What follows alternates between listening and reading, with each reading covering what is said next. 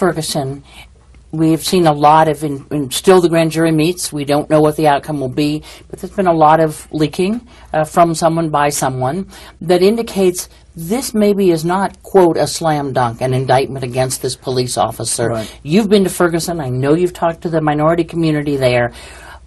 If no indictment is returned by this jury, what do you foresee for Ferguson?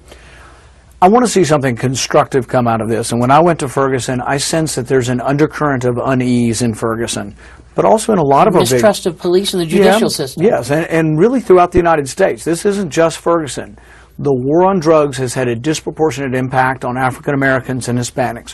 White kids are using drugs also, but they're not going to jail. Black kids, brown kids are populating our jails. It's destroying our families. They sense it, and that's why there's this unease between police and the African American community. It's also not a very integrated police force.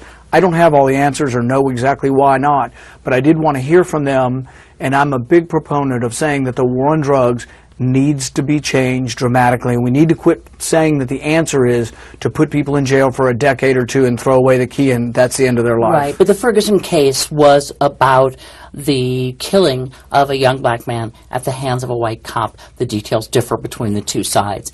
You have seen the rage that is in Ferguson as a result of what they say was a bad treatment by police, a justice system that doesn't work. In this specific case, what would a no bill? What if the grand jury doesn't indict this police officer? What does that mean for Ferguson? I've tried not to weigh in on the specifics of the case because I don't know the police officer and it's all secret and it's grand jury, and I don't want to be the federal guy that comes in and says, oh, I know what's always right for a community.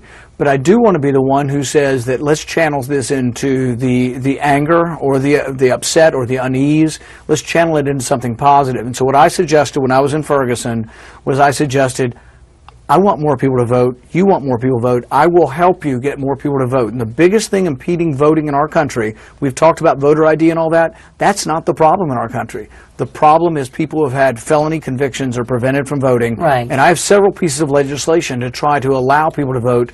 And I think if they channel their energy into registering to vote, Ferguson is over 60% African American.